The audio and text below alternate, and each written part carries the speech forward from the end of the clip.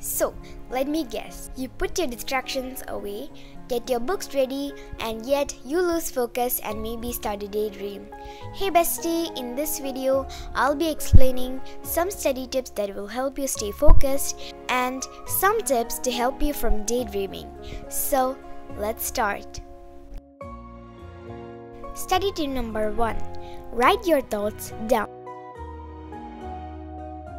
This is a unique tip which I do when I feel like daydreaming. Here, when you will realize you are daydreaming, stop right there and write that thought down. Because if you will not write that down and start to minimize it, then you will daydream about that again. And if you feel like checking your phone or going to YouTube or playing games, write that things down and do that after your study section. And I prefer you to write that in a small notebook or in a paper, so that after everything you can check that notebook or paper and understand which thought is distracting you the most, and you can work to minimize it. Here, when you will sit to study, take that paper or that notebook and write the date and write the topic you are studying, then list down every thought yet that you are daydreaming. Then, after your study section, look at that list, then highlight the thought which multiplies so much and work to minimize it. Next, study tip number 2. 2 time management tips. So here, I'm going to introduce 2 different time management tips. So, if you have trouble focusing for a long time in your studies, then the first time management tip is for you. And after that, the second time management tip is to do when you are able to study for a long time with the help of the first time management tip. So let's go. Next, study tip number 3. Time management tip number 1. Here, when you will sit to study, start a stopwatch and stop it when you will feel like daydreaming or when you will start to lose the focus. Then look at that time. Then this is your starting time. So, for example, if your time is 15 minutes, then your starting length will be 15 minutes. So you need to start studying for 15 minutes, then take small breaks in between those study sections. But in those breaks, don't use your phone or any digital things. But go get a snack or close your eyes for a bit until you are ready to study. And it is very important to walk away from your study space to take a break, because it is really important for 2 reasons. First, it will make your brain confused that that area is for studying or that area is for doing fun, because you need to get in the mood of studying when you are sitting in that area. Second, it can make your studying boring and cause you to lose focus 10 times more. Now, after a week, extend that time into 5 minutes, like 15 to 20, 20 to 25, and so on.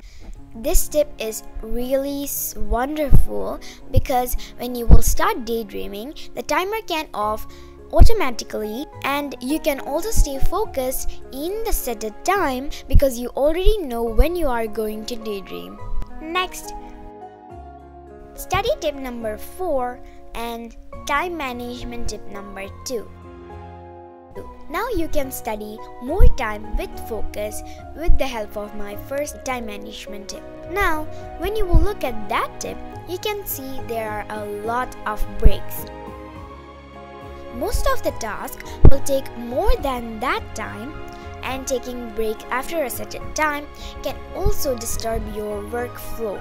Instead of taking break every time after a limited amount of time, you can only take a break after finishing one task.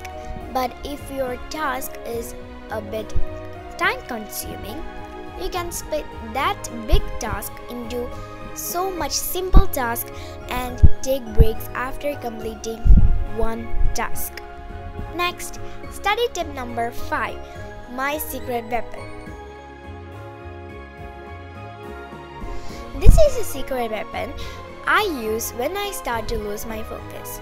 Here you need to turn on a time lapse when you are studying. It is so precious because it can help you stay motivated, and I swear that you will see that again and again and be proud of yourself.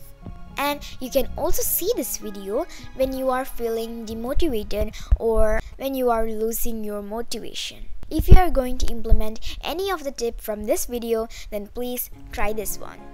Try this and thank me later. Next, study tip number 6. How to make your study space.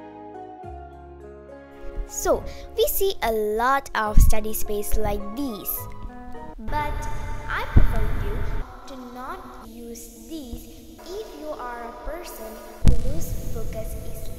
So, I know that a study space should look motivational. When I try to make my study space look like these, it was really hard to stay focused and study. I don't even want anything to lose my focus. I can't even manage to daydream on a plain wall. So, if you want your area to be pretty and you want to stay focused while studying, then please hear this.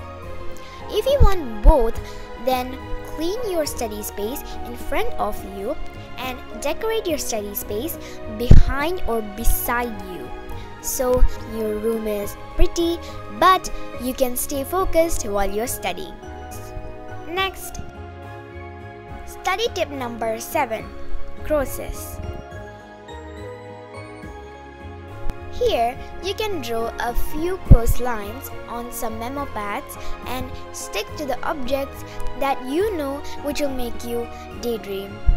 You can also write each goals on that memo pad and stick to it. This will help you to go back to study when you are seeing those memo pads while you are daydreaming. Don't worry, if you don't have a memo pad, what you can do is take a paper and use scissors and cut that paper into pieces and then stick that with the tape. It is your own choice. So, if you have made it this far, so like this video, subscribe and turn on the notification bell and set it to all so you don't miss my future uploads. Thank you guys for watching. Bye. See you in my next video.